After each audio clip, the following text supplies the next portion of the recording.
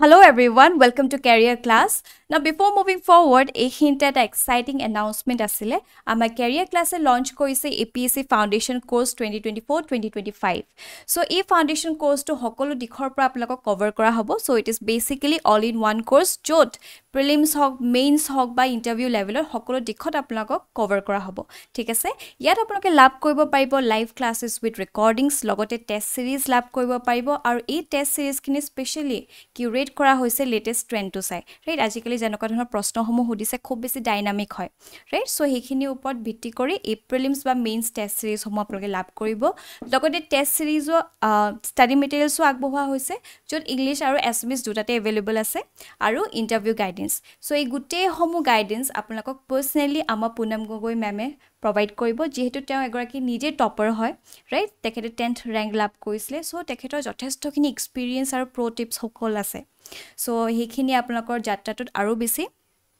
extra trust দিব alright so এই গুটে course to আগতে আসলে 36000 এটা 50% off কৰি দিয়া হৈছে now you can avail it at just 18000 rupees alright আৰু যদি আপোনালোকে বিচাৰিছে অকল ষ্টাডি মেটেৰিয়েলস লাগে ইংলিশ হক বা অসমীয়াতে হক তেতিয়াও আপোনালোকে লাভ কৰিব পাৰিব ঠিক আছে at just 3000 rupees ত আপোনালোকে আমাৰ ষ্টাডি মেটেৰিয়েলস সকলো লাভ কৰিব পাৰিব ঠিক আছে সো এইখিনি এনৰোল কৰিবলৈ হলে বা কিবা এনকুৱাৰী যদি বিচাৰিছে আমাৰ ডেসক্ৰিপচন বক্সত এটা কন্টাক্ট নম্বৰ দিয়া হৈছে তাত আমালোকক যোগাযোগ কৰিলে সকলো ইনফৰমেশন আপোনালোকে লাভ কৰিব পাৰিব ঠিক আছে অলৰাইট সো আজি আমাৰ টপিক সমূহ আমি আৰম্ভ কৰিছো আমাৰ প্ৰথম টপিকটো লোৱা হৈছে দা আসাম ট্ৰিবিউনৰ পৰা centre forms panel two reform competitive exams review and TA এটা সিগনিফিকেন্ট টপিক হয় কিয়নো আমি দেখিছো এইকেদিন খুব বেছি কন্ট্ৰোভাৰ্সি হৈ আছে regarding the integrity of NEET exams right so বহুত বেছি দেশজুৰি প্ৰটেষ্ট সমূহ হৈ আছে কাৰণ ইমান লাখ লাখ ল'ৰা-ছোৱালী তেওঁলোকৰ সপোন দেখে তেওঁলোকে কষ্ট কৰে ৰাইট গোটেইখিনি ইনভেষ্ট কৰে কিন্তু তাৰ ফলত যদি এনেকুৱা ধৰণৰ তেওঁলোকৰ কষ্টখিনিৰ ওপৰত কিবা কম্প্ৰমাইজ আহি পৰে তেওঁলোকৰ ভৱিষ্যতটো কথা আহি পৰে হয়নে সো এই ক্ষেত্ৰত গোটেই দেশজুৰি প্ৰটেষ্ট হৈ আছে ইয়াং চিলড্ৰেনছৰ সো এ ৰিলেটেড এতিয়া আমাৰ চেণ্টাৰে এটা পেনেল ফৰ্ম কৰি আছে যাতে তেওঁলোকে গুটেখিনি চাব ৰিভিউ কৰিব কোড কি ভুল হল হয়নে আৰু কেনেকৈ এই সিস্টেমটো আৰু বেছি ৰবষ্ট কৰিব পৰা যায় হয়নে সো এইখিনি কৰা গৈছে হে ক্ষেত্ৰত হয়তো আমাৰ মেইনছত প্ৰশ্ন হুদি দিব পাৰে ৰিগাৰ্ডিং জিএস পেপাৰ 2 ৰাইট গভৰ্নেন্সৰ ক্ষেত্ৰত প্ৰশ্ন হুদি দিব পাৰে লগতে এথিক্স পেপাৰটো প্ৰশ্ন হুদি দিব পাৰে ইটা এই যে কাৰেন্ট ডেভেলপমেন্ট সমূহ হৈছে এটা যে চেণ্টাৰে এটা কমিটি গঠন কৰিব চেষ্টা কৰিছে হেখিনি যদি আমি তাত এনসাৰটোত কৈ দিব পাৰো আমাৰ এনসাৰটো যথেষ্টখিনি উন্নত হৈ পৰিব অলৰাইট সো এই ক্ষেত্ৰত এই হৰু হৰু ডেভেলপমেন্ট হক বা দিখিনি সিগনিফিকেন্টে হয় কবলে গলে এইখিনি জানি থোৱাটো ভাল সো কাৰেন্ট কনটেক্সটটো বুজো amid a row over irregularities in the competitive exams like NEET and NET the Education Ministry on Saturday notified 7-member panel headed by former ISRO chief K Radhakrishnan etu mono rakhibo je center je eta 7-member panel eta গঠন কৰিছে কোনে head কৰিব K Radhakrishnan so exam related enoka je malpractice কিছুমান হৈ আছে বা integrity ওপৰত কিবা যদি প্ৰশ্ন হুদে তেতিয়া আমি এইখিনি কথা ক'ব পাৰিম যে চেণ্টাৰে কেনেকৈ এটা পেনেল গঠন কৰিছে আৰু কোনে হেড কৰিছে K Radhakrishnan so it will ensure transparent smooth and fair conduct of examination through the National Testing Agency so is in NEETৰ এক্সামটো কোনে কন্ডাক্ট কৰে ন্যাশনাল টেস্টিং এজেন্সি আৰু এই এজেন্সিটো ওপৰতে হে ইন্টিগ্ৰিটি ৰিলেটেড বহুতখিনি কোৱেশ্চন মাৰ্ক আহি পৰিছে alright okay so about the controversy to jodi ami saw on June 4th the National Testing Agency released a result for the National Eligibility Cum Entrance Test undergraduate that is NEET UG 2024 examination hoine so teke hedakhone amar election result to ahisile hedinakhone NEETৰ result to ahisile so ki hol approximately 2.4 million candidates participate in the NEET UG test held on May 5 across 571 cities including 14 centers outside India right so the exam sought to fill the 108940 available MBBS seat hoide so pray 1 lakh man MBBS seat fill up kora kotha asile through this exam so distributed among more than 700 medical institutions nationwide so yate aploke kom paise je kiman horu lorasali hokol teloke kosto kore hone tekhator dreams thake hone so ei gutei khini teloke ei exam through asolte enoka doctor হ'ব বিচাৰিছিলে এনেকা MBBS seat black fill up কৰিবলৈ চেষ্টা কৰিছিলে কিন্তু কথাটো কি হ'ল Post evaluation, there have been complaints about unusually high number of students, 67, who hit the perfect score of 720 out of 720. So 720 হৈ পৰিছে marks আৰু সেই গুটে full 720 marks পাইছে প্ৰায় 67 জন লোক. So আপোনালোকে যে previous graph to চাই max to max তিনিজন হয়তো 720 full marks পায়, but এই বছৰ 67 পালে, so বহুতখিনি question আহি পৰিলে, right? Anomalies হৈছে নেকি এনেকুৱা ধৰণৰ প্ৰশ্ন কিছুমান উত্থাপন হ'ল. So also there are complaints about students who scored statistically impossible marks. হয়নে? So এটা marks হয়তো 4 marks carry কৰে আৰু ভুল হলে কেনেকুৱা হ'ব? যদি এটা marks ভুল কৰা গৈছে, so কাটি গুটি কেনেকে marks যিমান হ'ব লাগে তেনেকুৱা নহয়, কিছুমান আছে যে 718 পাইছে. So ইয়াত কোনো দিখে আছে statistically proof নকৰে যে 718 কেনেকে পালে, হয়নে? So while some cases of cheating by proxy were also reported, other cases pertaining to the question paper leak are still to be heard by the Supreme Court. So এটা কোৱা আছে dark web পৰা চলতে dark net পৰা এনেকুৱা ধৰণৰ paper সমূহ তেওঁলোকে লৈছে বুলি কোৱা হৈছে. So এইবিলাক ধেৰ controversy আহি পৰিছে. So these charges led to nationwide protests from the student and political parties. Also কোৱা গৈছে এটা চেণ্টাৰৰ পৰাই যথেষ্টখিনি টপাৰ্ছ আহিছে, হয়নে? So how it is possible? বহুত কথা আহি পৰিছে. So ইয়াতে সেই NTA integrity ওপৰত বহুতখিনি প্ৰশ্ন উত্থাপন হৈছে. So both groups are demanding a fair investigation, a fresh NEET exam, citing concerns about question paper leak that may have given student an unfair advantage.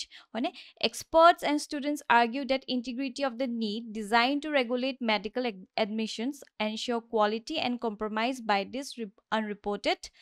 violations. Alright, so this is the controversy going on কাৰণ দেশৰ ভৱিষ্যতৰ কথা আছে, হয়নে? So আজি মেৰিটত যদি গৈছে কোনবা একচুয়ালি ডক্টৰ হ'ব বিচাৰিছে,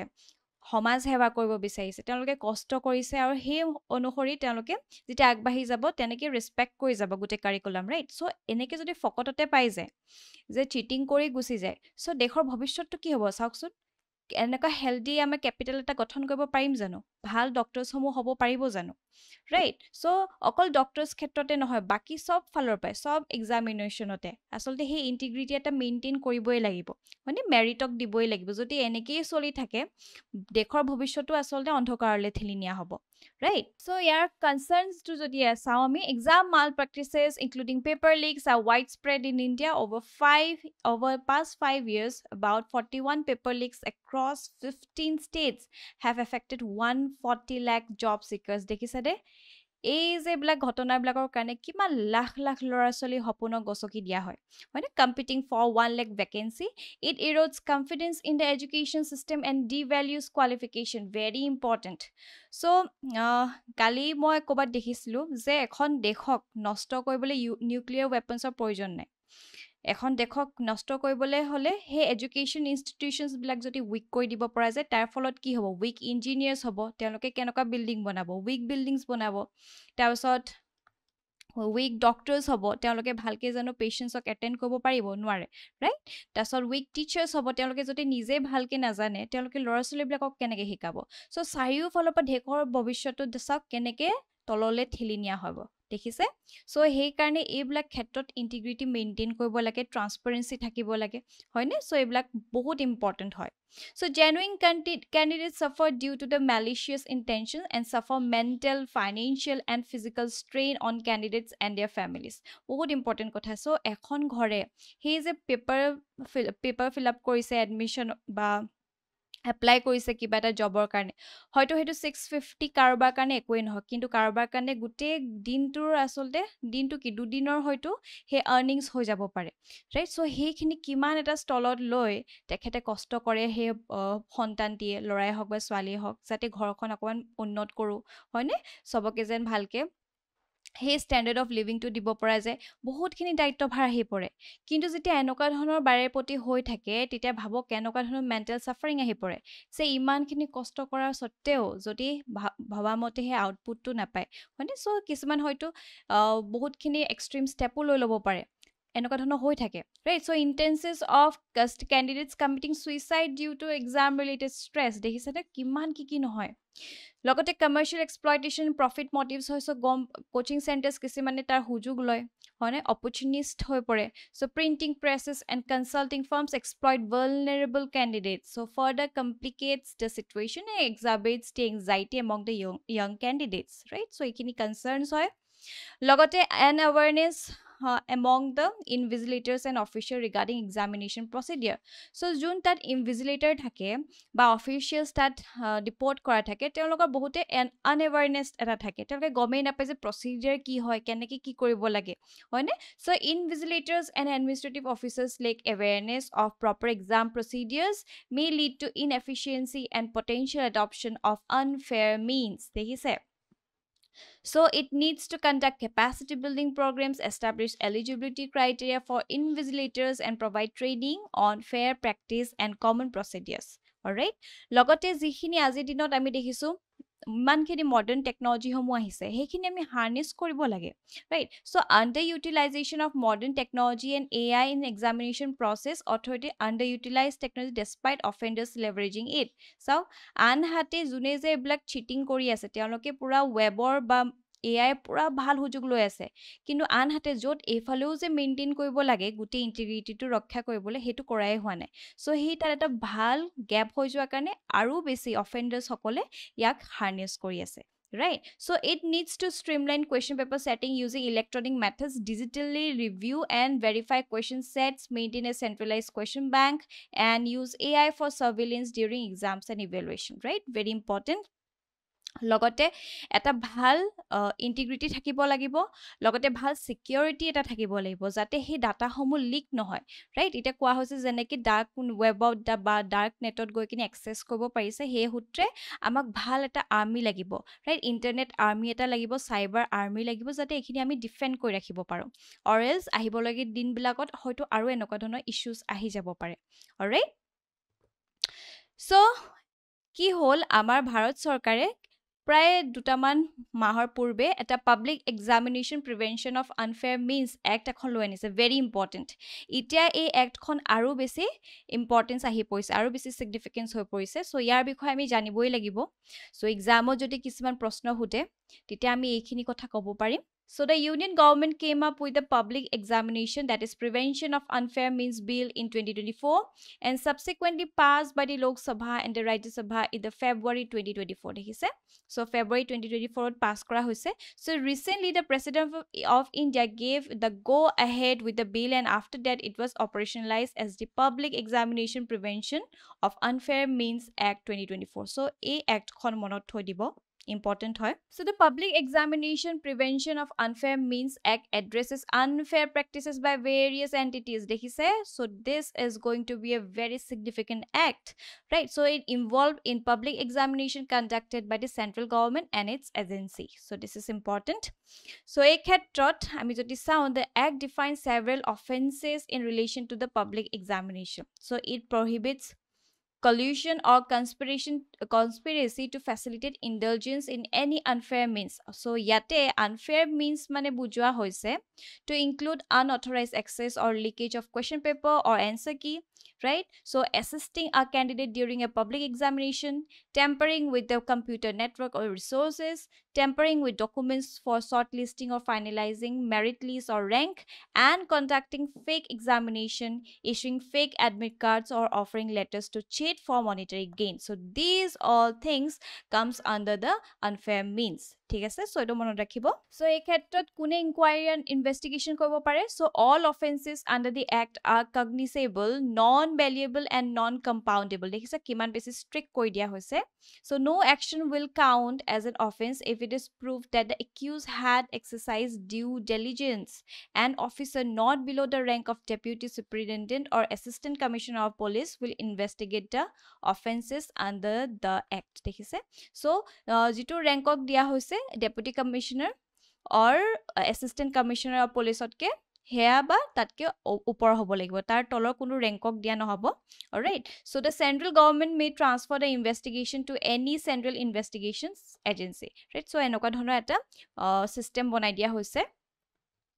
So ইয়াৰ ক্ষেত্ৰত যিখিনি offenses and penalties কথা যদি চাওঁ, it impose strict punishment including 3 to 5 years of imprisonment for general cheating and 5 to 10 years plus minimum fine of 1 crore for organized cheating and crimes দেখিছে. So ইয়াত যিটো তেওঁলোকে ফাইন ল'ব, that is 1 crore, আৰু strict punishment 3 to 5 years দিয়া হ'ব for general cheating, আৰু 5 to 10 years plus for যিখিনি organized cheating হয়. Right? The law allows to the seizure of properties of institution involved in paper leaks, and they must cover the cost of compromise exam. Alright, so বহুত বেছি robust বনাই দিয়া হৈছে. I hope এতিয়া ভালকে enroll হোৱাৰ পাছত এনেকুৱা ধৰণৰ আৰু ইন্টিগ্ৰিটি ওপৰত প্ৰশ্ন নুঠে, ৰাইট? ভালকে গুটে ষ্ট্ৰীমলাইন হৈ পৰক, আৰু লগতে offenses in relation to the service provider and offense by a service provider will be punishable with a fine of up to 1 crore rupees. Further, they will also be barred from conducting public examination for 4 years. ঠিক আছে, 4 বছৰলৈকে barred কৰি ৰাখিব, তেওঁলোকে আৰু conduct কৰিব নোৱাৰে. If it is established that offenses involving service providers were committed with the consent or connivance of any director, senior management, or person in charge of the service provider, such persons will be held personally liable.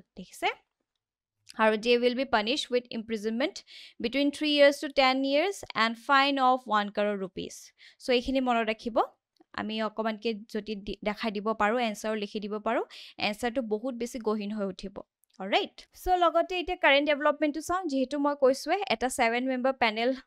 এটা গঠন কৰা হৈছে, right? So হে panel to যিটো objectives of the panel হ'ব, ensure transparent, tamper free, error free examination. দ্বিতীয়তে review and improve the efficiency of the examination process and possible malpractice and strengthen data security protocols. Very important, data security protocols. It is cyber security related কিবা প্ৰশ্ন হুদে হয়নে ইস্যুজত, তেতিয়া আমি এই ডেভেলপমেন্টৰ কথাও ক'ব পাৰিম যে কেনেকে পেপাৰ লিক হৈছে through dark web,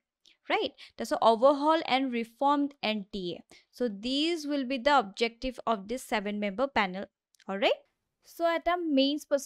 perspective question dia hoise, evaluate the ethical implications of competitive exam paper leaks on student mental health and academic integrity. How should education institution and policy maker respond to such breaches? All right, so ethics or enoka proshno ahi jabo pare 10 marks or so eneke practice koi rakhok. Moving forward, our next topic to lua hoise the Assam Tribunal opera Ambubachi worshipping Mother Earth. At a significant topic hoy, means perspective ami jodi sao GS paper 1 culture হয়তো এনেকা প্ৰশ্ন হুদি দিব পাৰে, লগতে GS paper 5 Assam ইস্যুজতো যথেষ্টখিনি ইয়াৰ গুৰুত্বপূৰ্ণ আছে, right? So এনেকা প্ৰশ্ন হুদিব পাৰে. So first, current context to bujo. The editorial highlights the profound spiritual and cultural significance of Ambubachi festival at the Kamaikya temple in Guwahati, Assam. Right? So hoyto joti women related kiba proshno hude ba topico die amar essay, তেতিয়া আমি ইয়াৰ পাৰ্সপেক্টিভটো তাত দাঙি ধৰিব পাৰিম. Alright, so এইখিনি বহুত interesting হয়, সেইকাৰণে জানি থওঁ. সো এবাউট মা কামাখ্যা টেম্পল প্ৰথমতে চাই লওঁ. মা কামাখ্যা টেম্পল ইজ পাৰ্চড এটপ নীলাচল গুৱাহাটী, ঠিক আছে? নীলাচল হিলত অৱস্থিত. এনেকুৱা টপিকবিলাক important as ফাৰ as prelims is concern. Yet deity joti ami sao, the temple is dedicated to goddess, mother goddess known as Adya Shakti. Hoine Ma Kamaikya Adya Shakti buliu koa hoy, or the primordial energy. Adya Shakti is a powerful representation of feminine divine, embodying the creation and preservation and destruction. Dekhise? All right, so spiritual significance joti ami sao, the mother goddess at Kamaikya is revered as Kamaikya Devi, who is incarnation of Shakti, the consort of Lord Shiva. She is believed to be the source of all cosmic energy and is worshipped as the essence of female power and fertility, and thus revered as a significant Shakti Pith and Devi Yoni Pith. All right, so hekane Shakti Pith aru Devi Yoni Pith buliu koa hoy, ami hekini bujim. Alright, so importance of Shakti Pith jodi sao, Kamaikya is one of the 51 Shakti Pithas, which are sacred shrines and pilgrimage destination in Hinduism. These sites are believed to be the location where parts of goddess Sati body fell to the earth after her self-immolation. Ki hoise kahani to, actually Indian mythology jodi ami sao,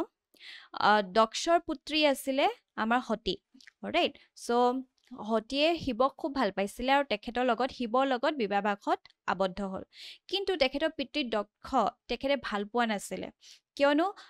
Shiva আচলতে he is the mighty god of ডেষ্ট্ৰাকশ্যন right so' তেখেতে এইটো একদম ভাল পোৱা নাছিলে যে তেওঁৰ পুত্ৰীয়ে শিৱৰ লগত বিবাহপাশত আবদ্ধ হ'ল চ' তেখেতে বহুত বেছি হিউমিলিয়েট কৰিছিলে অলৰাইট চ' সেই ক্ষেত্ৰত সতীয়ে খুব বেয়া পাই আছিলে যে এনেকৈ তেখেতৰ স্বামীক তেখেতৰ পিতৃয়ে বেয়াকে কৈছে তাৰপিছত কি হ'ল দক্ষই এটা ডাঙৰ যজ্ঞ পাতিছিলে পুৰা গ্ৰেণ্ড আৰু সেই যজ্ঞটোত কি হৈছিলে সতীক আৰু শিৱক নিমন্ত্ৰণ নকৰিলে চ' এই ক্ষেত্ৰত সতীয়ে খুব বেয়া পাইছিলে তাৰপিছত সতীয়ে কি কৰিলে ইনচিষ্ট কৰিলে যে ব'লক যাওঁ হয়নে শিৱক ক'লে বহুত ইনচিষ্ট কৰিলে এই শিৱই প্ৰথমতে ৰিলাক্টেণ্ট আছিলে যাবলৈ বিচৰা নাছিলে কিন্তু সতীয়ে ইমান ইনচিষ্ট কৰাৰ কাৰণে তেওঁ গ'ল যোৱাৰ পাছত কি হ'ল দক্ষই আচলতে তেখেতে খুব বেছি হিউমিলিয়েট কৰিলে বহুত বেয়া বেয়াকে ক'লে আৰু সেইটো সতী একেবাৰে ভাল নাপালে খুব কষ্ট পালে তাৰপিছত এই যে যজ্ঞ কৰি আছিলে হয়নে গোটেই অগ্নি নাছিলে জানো তাতে নিজকে আচলতে সমৰ্পিত কৰি দিলে হয়নে তেনেকে মৃত্যু হৈ গ'ল আৰু তাকে দেখি শিৱই আচলতে এই ৰুদ্ৰমূৰ্তিটো তেওঁ ধাৰণ কৰিলে তাৰপিছত তাণ্ডৱ নৃত্য কৰিলে কাৰণ আৰু যিহেতু তেওঁ এজন he is the god of ডেষ্ট্ৰাকশ্যন right so' বাকী দেৱ দেৱতাসকলো আচলতে বহুতখিনি চিন্তা কৰিলে যে তেওঁ এতিয়া কিন্তু পৃথিৱীখন হয়তো ধ্বংস হৈ যাব পাৰে কাৰণ ইমান বেছি উগ্ৰ মূৰ্তি লৈ আছে হয়নে তেতিয়া কি কৰিলে বিষ্ণুৱে তেখেতৰ সুদৰ্শন চক্ৰটো লৈ সতীৰ গোটেই দেহাটো সেই বডিটো 51 পাৰ্টছত কাটি দিলে ৰাইট যেতিয়া কাটি দিলে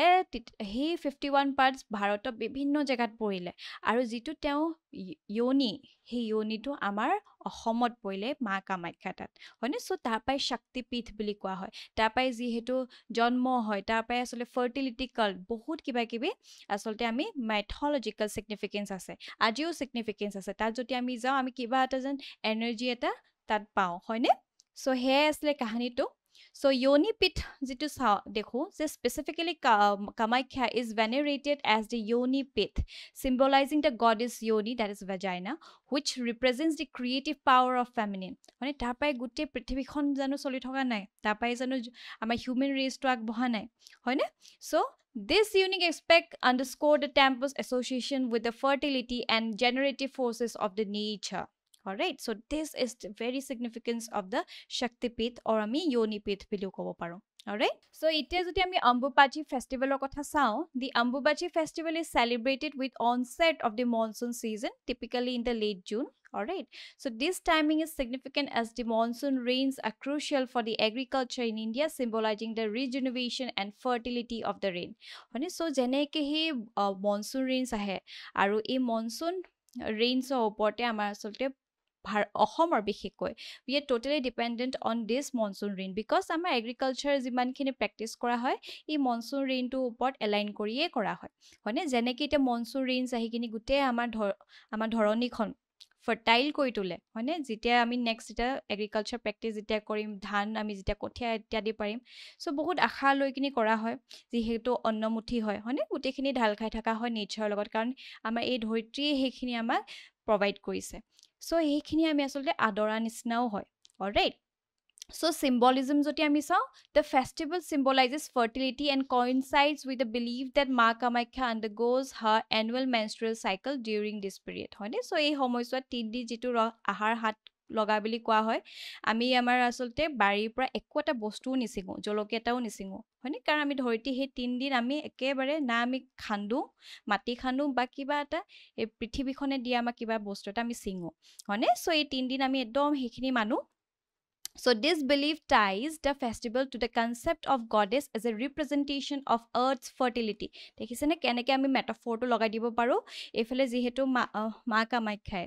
এটা তেখেতৰ মেনষ্ট্ৰুৱেশ্যন চাইকেল হৈছে অন দি আদাৰ হেণ্ড সেইটো এটা আৰ্থছ ফাৰ্টিলিটিও বুজোৱা হৈছে হয়নে creative power এলাইনিং with the ancient agriculture practice and nature cycles of the land দেখিছে কিমান এটা ইউনিক কনচেপ্ট হয় হয়নে So rituals joti ami saw during the 3 days of Ambubati the Kamakhya temple remains closed to the devotees this symbolizes the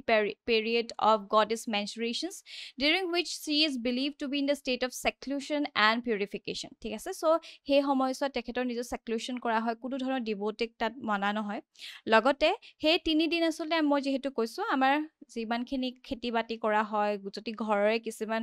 ফলমূল ইত্যাদি আছে জলকীয়া এটাও চিঙা নহয় হেখিনিও আমি আসলতে হাত নলগাও হেকানে আহাৰ হাত বুলি কোৱা হয়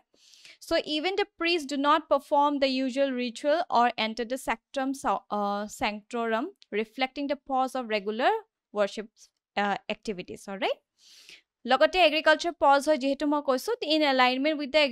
temple's closure agriculture activities in Assam come to a halt farmers refrain from plowing or digging the earth respecting the belief that disturbing the earth during this time would be disrespectful to the goddess dekhise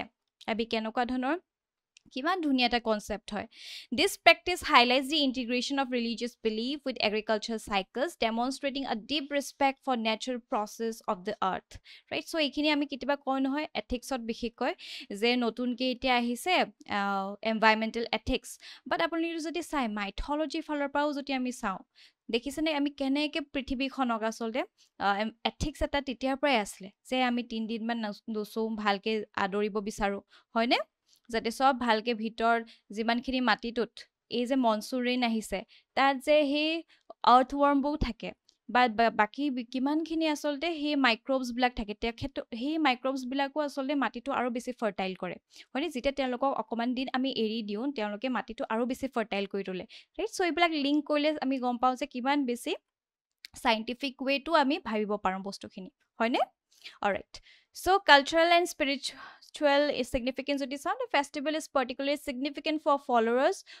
of the tantric cult who see Ambubachi as an auspicious time for spiritual practice and gaining enlightenment and sadhus and devotees from across the country gather to meditate and deepen their spiritual connection during the potent period right logote worship of divine feminine jot belek rajyot ami dehisu kenoka dhonor eblak eta taboo boli bhaba hoy right menstruation ityadi যে আচাৰৰ বটলটো চুলেও আচাৰটো বেয়া হৈ যায় কিন্তু on the আদাৰ hand আমি যদি অসমত চাও আমি হে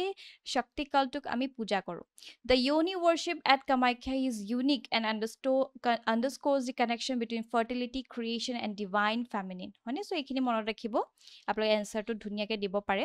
so various local goddesses worshipped by different communities in Assam further attest to the region's deep rooted veneration of fertility and feminine divine so আমাৰ অসমত যদি আমি সাম বুঢ়ী গোখানী আছে গডেস মা মাইখা আছে কামাখ্যা আছে লগতে খাম মাইখা আছে হয়নে সো এই গুটেখিনি আসলতে আমি দেখিছো আৰু আমি শক্তিক কেনেকে পূজা কৰো অলৰাইট কেনেকে তেওঁলোকক আমি ৰেসপেক্ট কৰো অলৰাইট সো এটো মনত ৰাখিব আৰু লগতে কিছু স্কলাৰলি ইনসাইটস দিয়া হৈছে যে বিভিন্ন বুদ্ধিজীৱী সকলৰ তেওঁলোকে বেলেগ বেলেগ মতামত দিছে তেখেতে কৈছে ডক্টৰ বীৰেন্দ্ৰনাথ দত্ত তেখেতে কৈছে যে identified the Ambubachi festival as a seasonal agriculture festival associated with the fertility right কিবা আমি এনসাৰ লিখি দিব পাৰো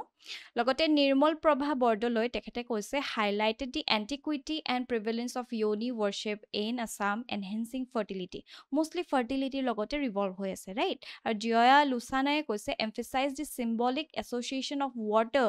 with the feminine divine and its significance in the Kamakhya temple alright so these are some of the scholarly insights কেটামান মনত থৈ দিও এক্সামত যদি হুদে ধুনিয়াকে লিখি দিব পাৰে এনসাৰটো যথেষ্টখিনি ভাল মাৰ্কস লবলৈ সক্ষম হ'ব alright Now, based on this topic, at a means perspective, prashno agbohua hoise. Discuss the significance of Ambubachi festival in the cultural and spiritual landscape of Assam.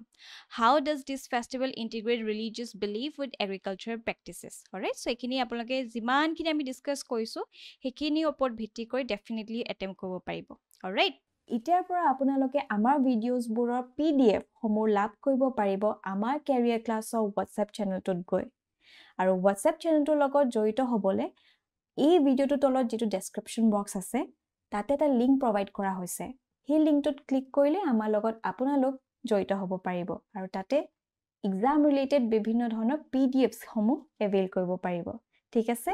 Alright so এইখিনি আছিল আজি আমাৰ টপিক সমূহ আই hope it is beneficial আৰু আপোনালোকৰ যদি কিবা feedback বা কিবা ডাউট থাকে আমাৰ কমেন্ট সেকশন দিবলে নাপাহৰিব টিল দেন বাই বাই